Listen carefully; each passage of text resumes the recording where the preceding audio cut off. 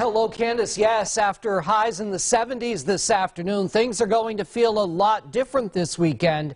In fact, we'll go from somewhat mild weather to cold weather and the opportunity for a little bit of frost, but let's not rush our lives. Let's get you through tonight and tomorrow.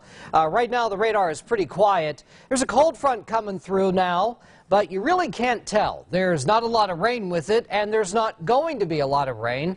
So if you get a spritz or a sprinkle at your home, don't be surprised. Otherwise, it's just going to stay kind of mostly cloudy tonight. I have 64 in Wilkes-Barre and Scranton, 63 in Williamsport, 60 Selinsgrove, and 62 in Pottsville. But notice the hilltops like Hazleton and Mount Pocono are running in the upper 50s for us right now, and we are expecting some cooler weather around by first thing in the morning.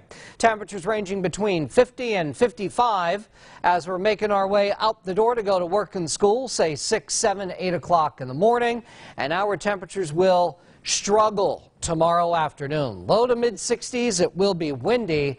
More clouds tomorrow morning. Sun by the afternoon. So this is going to be a step-down process, and you can get an update on your weekend forecast when you need and want it.